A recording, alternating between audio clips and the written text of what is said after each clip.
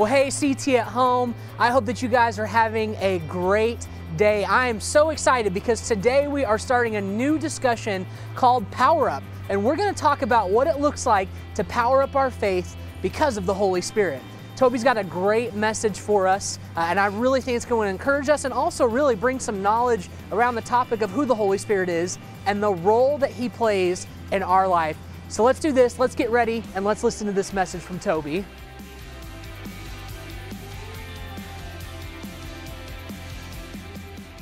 Well, hey everybody, it is so good to be with you today. All of you that are joining us for CT Online, a special welcome to our CT at Home family that's growing. My goodness, what's happening right now in Colorado is amazing. We're hearing so many stories of how God is gathering people together in neighborhoods in Colorado. I want you to know I can't wait. I'm going to come soon to see you and spend some time with you. I am wound up about this new little conversation over the next 4 weeks that begins today. I'm wound up a little bit because I don't know that you can't tell it because of our audio engineers are so good, but it is loud behind me, man. So I'm a little amped up by the sound, but I'm mostly excited about the opportunity that we have to talk about this concept of moving forward. So if you don't hear anything else I say today, I want you to hear me say this. By the way, why do pastors always say, if you don't hear anything else I say, but you hear it all? But here's what I want you to hear today. It is time for you and I to move on and be done with the season that we've been in. I don't know where you live. I'm not talking about going to a restaurant. I'm not talking about vaccines or politics or anything that's controversial. I'm not talking about what's happening around you. I'm saying within you, it is time to move on. It's time to move forward. I believe the Lord has spoken to me that a new season, it's a new chapter for you and for me, but it is a decision, number one, of our will to say, I am done. I'm going to move forward. Isn't it crazy that our team would decide to come to this place? I don't know where you live.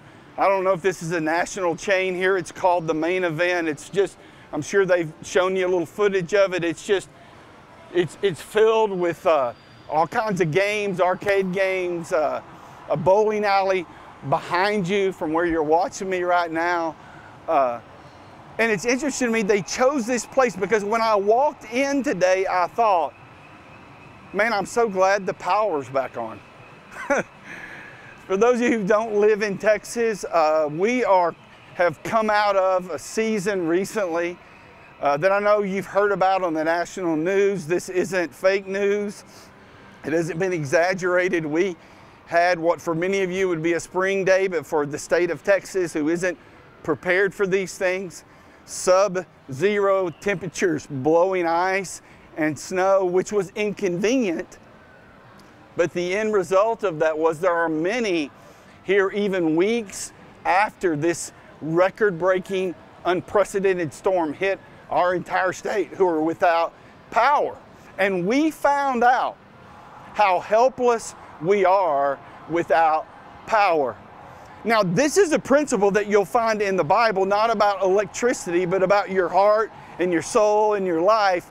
You'll find it referred to over and over and over again. The greatest church planter this side of the cross of Jesus was a man named Paul. It's an unbelievable story. I'd encourage you to go read in the book of Acts some of his story.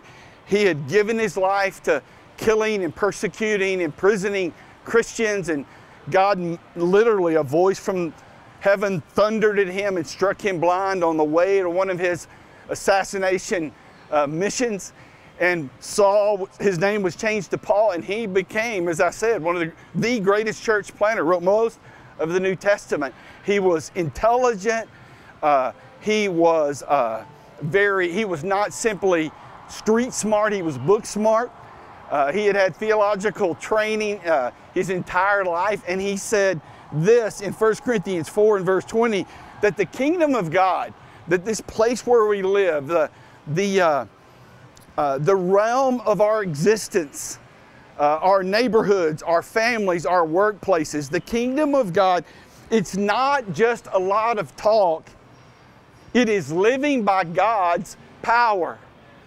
And it's why we've called these little conversations Powered Up, because if we're going to move on, it's going to be in the strength of God's power and not our own. I love what my friend Chris Hodges says. He says, we must become convinced that what we have is not enough, and all that we have is not close to what God has for us.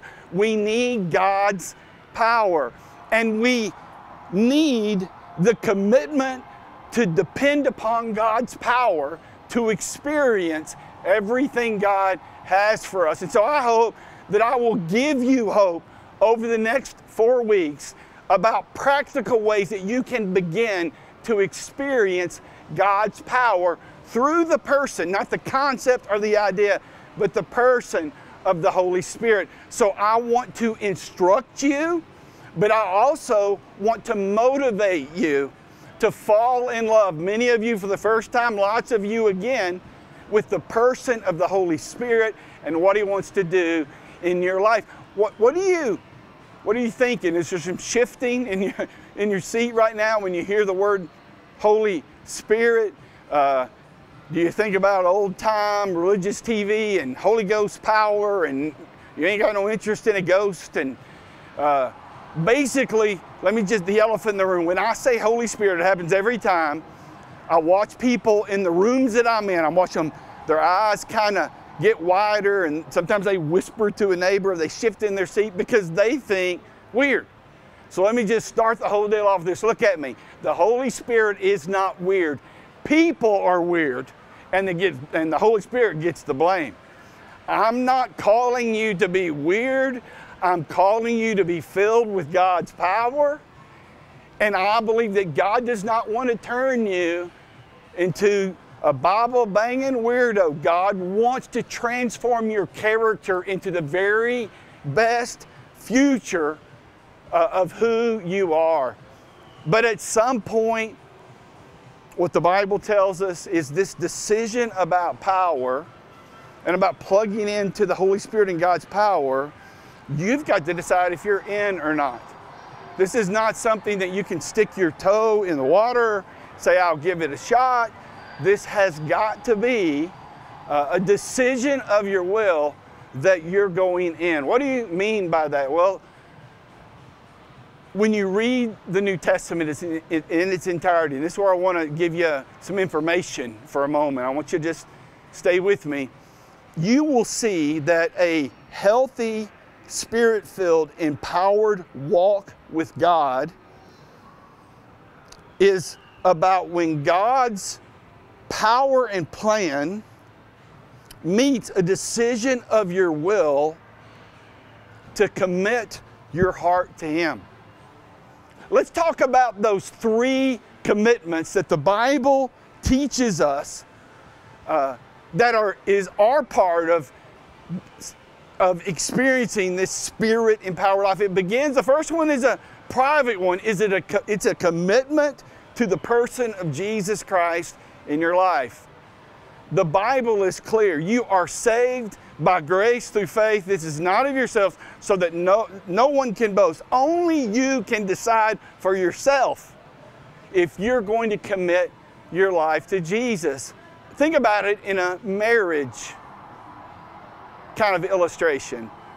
When I asked my wife Micah 35 plus years ago to spend the rest of her life with me, at some point I had to decide, am I going to give my life to her? Did I know everything about being a husband? No. I had no clue what was on. Was I nervous about it? Yes. All I knew is that I wanted to spend the rest of my life with this woman. Jesus is not calling us to have all of the answers, to not have some fears, maybe even some doubts. He's looking for a heart that in spite of those things will say, I'm going to commit my life to you, Jesus, the best way I know how. I'm going to serve you for the rest of my days, and I'm going to walk with you. Teach me how to grow. And that's an important commitment many of you have made privately at some point in your life. It is a great place to start, but it is not a great place to finish, because the Bible teaches that beyond that personal commitment, that night that I knelt down and I handed Micah a ring and said, will you marry me? There was just Micah and I. This is pre-social media. We didn't even have it, like we couldn't even Instagram it, right? It was just us, private. Now, can you imagine if I would have said to her, baby, I want to marry you, but here's the deal. Let's don't tell anybody. Let's don't have a wedding, and I don't want to wear a ring. It's just uncomfortable on my finger to wear. How do you think that would have gone over with her? And the Bible teaches that your wedding to Jesus after a private commitment is a public one. It's called baptism. Now, here's the interesting thing. When I say the word baptism, most people think water, right? And there's an aspect to baptism. I mean, you were sprinkled or you're dunked or whatever the tradition was, but instantly you think baptism, water. Well, the word baptism, although it uses water, it's using something physical to talk about something spiritual. And the word baptism, baptizo in the Greek, literally means to dip, to immerse, to fully give your life to Jesus. This commitment of baptism is not to save you. You've already been saved. You are saved by grace through faith. You can't get dipped enough, you can't pray enough, you can't do enough good works to get saved. But once you have been saved, because you are beginning to grow in a relationship with Jesus, you go public with your faith in baptism. You immerse yourself. You go all in. You let the world know that the best way you know how, you have committed your life to Jesus. And I know hundreds of you have done that. There are some of you who haven't. If you're from Colorado to Pittsburgh, to West Texas, to East Texas, if you're part of our CT at Home group, you want to be baptized, we'll help you. We'll help you. We'll help you set up a baptism in an indoor swimming pool. If you're a long way, we'll connect you to a church building where your CT at Home group can come, and I'll promise you, I know pastors in those areas. I can find somebody that I'll send them some money if I have to rent their building to let you be baptized. But a part of this power coming upon you is dependent upon your willingness to take your next step with Jesus. And at the end of this message, I'm gonna talk to you about, if you'll let me know personally, I promise you I'll find a way, and I will get set up a place for you to take that, what I call that second step of commitment, that commitment to be baptized. And quite honestly, just sit back. I'm gonna take a little while today because we gotta set this up. Listen to me. Most of my life, this discussion, this is where it stopped. You make a private commitment to Jesus, serving Him the best way you know how, and then you go public with your faith. The problem is, the Bible talks about a third step, a third commitment that you make, that I'm kind of like the guys in the story I'm going to show you in a moment. I just had never heard of. I want to show you this story in Acts chapter 5. Acts chapter 5. Acts, for those of you new to the Bible, it's the story of the birth of the church. It's not the Acts of the apostles, it's really the Acts of the Holy Spirit. Jesus has told His disciples, it's going to be better for you if I go away. Because if I go away, I'm going to send the Comforter, and He sent the Holy Spirit, the Comforter, to them. And that you see what happens in a better life filled with God's Spirit. In Acts chapter 5, here's what's going on. There's a guy named Philip who's a follower of Jesus. And the Bible tells us that he went down to a city in Samaria, and he proclaimed Christ there. When they believed Philip as he preached the good news of the kingdom of God in the name of Jesus Christ, they were baptized, both men and women. So Peter preaches this message about Jesus being a better way. People said, oh man, I want to give my life to Jesus. On the spot, they took that next step in a public profession of their faith. And it says, when the apostles in Jerusalem, now the home base for the church was back in Jerusalem. It's where the disciples had spent their last days with Jesus. It was the center of commerce and business. And so the church was spreading from Jerusalem out to these areas. It says, when the apostles in Jerusalem heard that Samaria had accepted the word of God, they sent Peter and John there. Said, hey, we're going to send two of our leaders. We're going to go check it out. So when they arrived, they prayed for them that they might receive the Holy Spirit, because the Holy Spirit had not yet come upon any of them. They had simply been baptized into the name of the Lord Jesus. Then Peter and John placed their hands on them, and they received the Holy Spirit. Do you see it here? It is possible for you to be saved by grace through faith in a private commitment to Jesus. Nothing you can do to earn it. It is possible to, because you have been saved, to let the world know through baptism. But there's a third immersion, if you will. Not water, a commitment to being filled with the person of the Holy Spirit. I'm not talking about you barking like a dog, flopping like a bass on the side of a pond. I'm talking about victorious power for you to live in today's world. And so Peter and John get there and they say, man, I'm so glad you gave your life to Jesus. I'm so glad that you went public with your faith. How about the Holy Spirit? Well, we were baptized into Jesus. And immediately, Peter knew they needed to be filled with God's Holy Spirit. How did Peter know? Let me tell you. We're going to talk about this in detail on Easter. I'll tell you something, man, Easter's going to be good. Start inviting your friends. It's going to be awesome.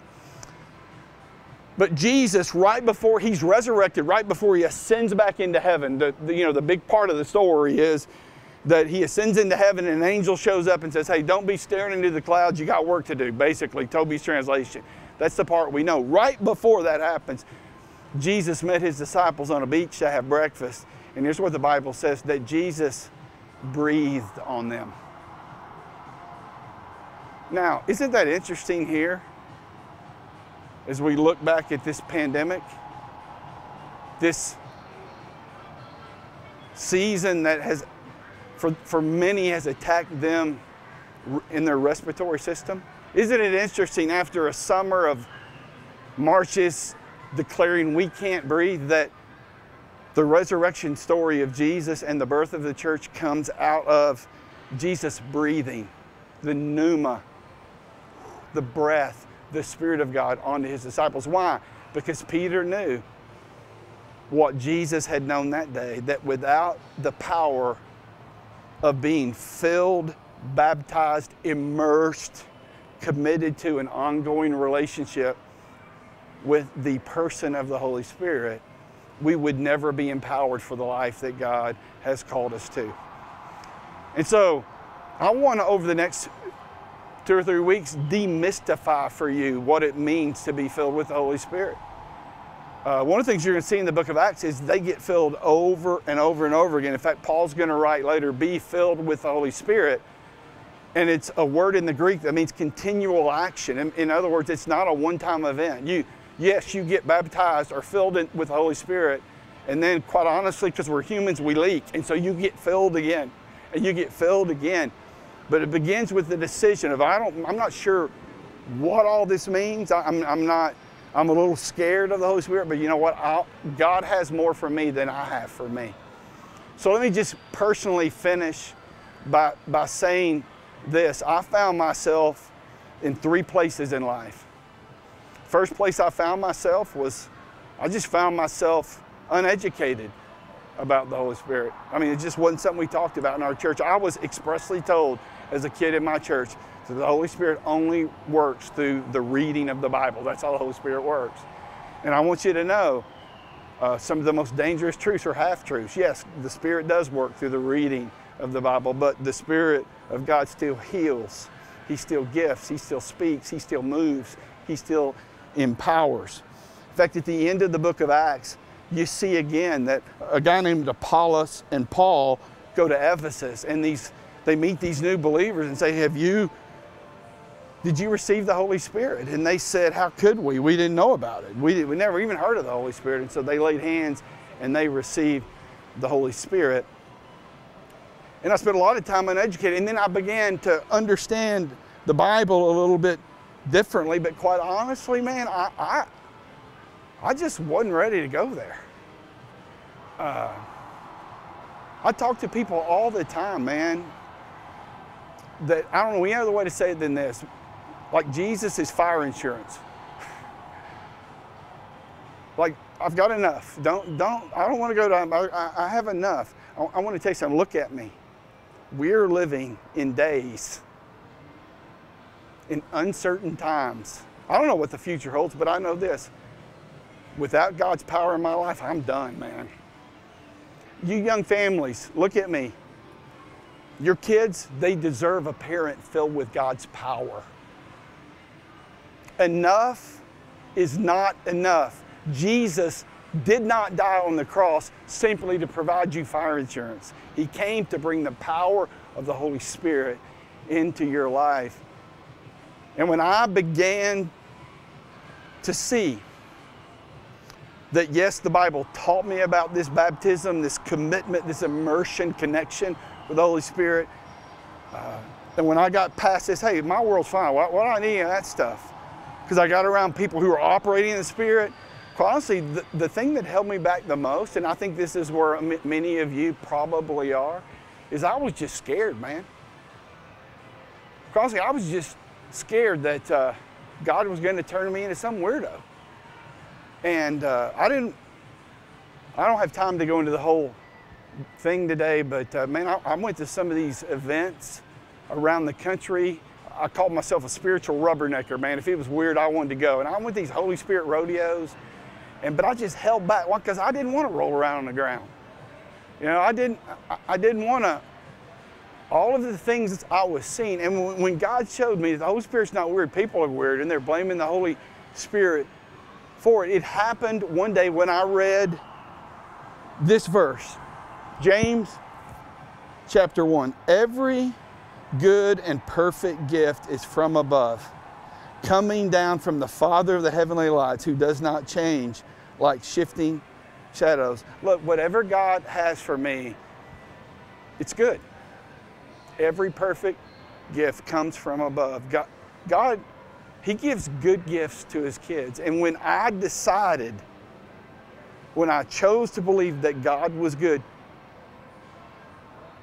now I'm positioned to say, hey, God, whatever you want to do. Holy Spirit, would you come into my life and help me become everything that you destined for me to become? And I don't have enough wisdom. I don't have enough gifting. I don't have enough self-control. I don't have enough self-discipline. Everything that I have is not close to what God has. So here's today what I want you to do. Coming up in the chat right now as you watch, there's an email address. It's tobys@crosstimbers.church.org. If you're of my generation, don't try to write it down real quick. Take a picture with your phone. You can go back to it. It's tobys@crosstimbers.church.org. I want you to email me. This is an email that I promise you I will get it. I want you to email me, and I want you to put in the subject line. I want you to put forward. This is you saying, I'm moving forward. And I want you to write there either number 1, a number 2, or number 3. If you write number 1, what you're saying to me is, Toby, I want to make a private commitment. I want to ask Jesus, I want to surrender my life to Jesus. I want to begin this thing. And here's the promise I make to you. Somebody from leadership at Cross Timbers will personally contact you and pray with you to help you receive Jesus into your life. If you put a 2 on that email, what you're saying is, man, I made a private commitment. It's time for me to go public. Can you help me find a place to get baptized? Maybe you're in the northern part of the country. It's too cold. And I used to go up in the mountains of Colorado with kids in the summer. They want me to baptize them. I go, hey, let's wait till we get back down because it was so cold. We'll find you a place indoors if you need it. We'll connect. We'll find somebody's swimming pool. We'll find a church building that you can use. We'll do whatever it takes to help you, but just put a 2, send it. Somebody from leadership Cross Timbers will contact you, and we'll work through the logistics of helping you invite your friends, your neighbors, your CT at home group, and be baptized. Number 3, though, is saying, man, I've given my life to Jesus. I'm saved, but I want some of that power you're talking about today. All I have is, it's not enough. God has more than I have. I want all of God in my life. If you write down number 3, I'm going to send you a little video. It's unedited. It's on my iPhone because my video guys that are around me right now are freaking out thinking they're about to make another. I'm just going to make a little video. I'm gonna get Chase to help me because he forgot more about this now. He's gonna show me how to turn it into a link, and I'm gonna email you back a little video. And it's just a 5-minute think YouTube how-to video. And it's gonna be how to begin a relationship with the person of the Holy Spirit, how to be filled with the Holy Spirit, to be baptized, if that's the word you want to use, into the Holy Spirit, how to begin to walk with the Holy Spirit. And then over the next 3 weeks, we're going to show you practical ways that I promise you many of you have never heard. Practical ways that you can begin to be connected daily to the person of the Holy Spirit. So let me pray for you. Thanks for listening. I know we went long today. It's just this is heavy on my heart. Look at me. I'm going to finish with this. Look at me. I believe that a page is turning, a new chapter, a new season is beginning. We're going to forget the former things, believe God is doing a new thing, but we're going to do it in somebody else's strength, the strength of the Holy Spirit. Let's pray. Father, thank you in Jesus' name so much. I just thank you for sending Holy Spirit. Not a concept or an idea, but that you live in me, that you come upon me, that you want to empower me and make me the best version of myself, heaven's version of me here on earth. Lord, I'm praying right now in Jesus' name that there might be in CT at home living rooms, in private living rooms, there might be healing that begins to happen. That Holy Spirit, you would come through this little video and that people would go, wow, man, that God's starting to in my physical body. That's what the Holy Spirit does. He brings healing. I'm praying, Lord, for those that today are making a commitment to Jesus for the first time, those who want to be baptized. I'm praying, Father, that over the next few weeks we hear hundreds of stories of testimonies of people who have received and have begun to walk in the power and the person of the Holy Spirit. Thank you, Lord. It's in Jesus' name we pray. Amen.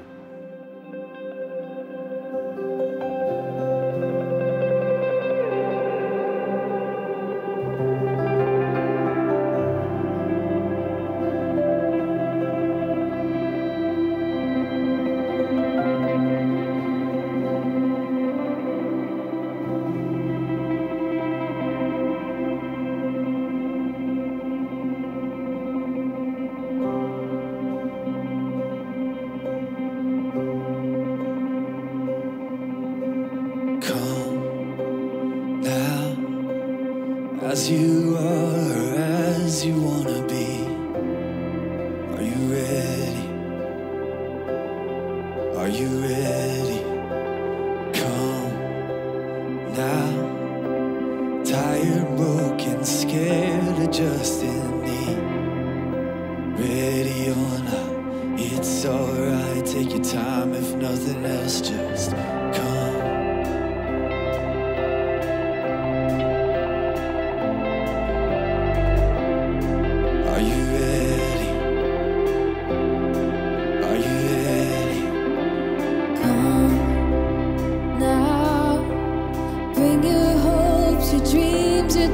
Your scars. Are you ready? Are you ready? Come now. Bring your hurts, your fears, your faith, your heart. Are you ready? Are you ready or not? There's no place like His presence. There's no time like the now. Every 1, 2, or 3 of us, count 'em in here and now. 'Cause He welcomes the broken. He's alright with your past. He's not mad at any one of us, but He waits with open arms, says come.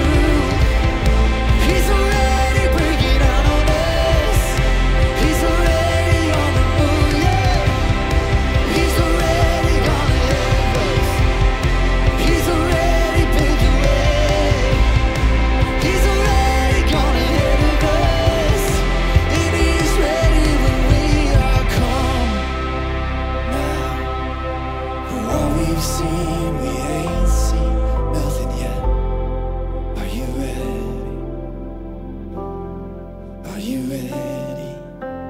Come now. Bring him praise for what he's gonna do next. Are you ready? Are you ready? Oh, now, come.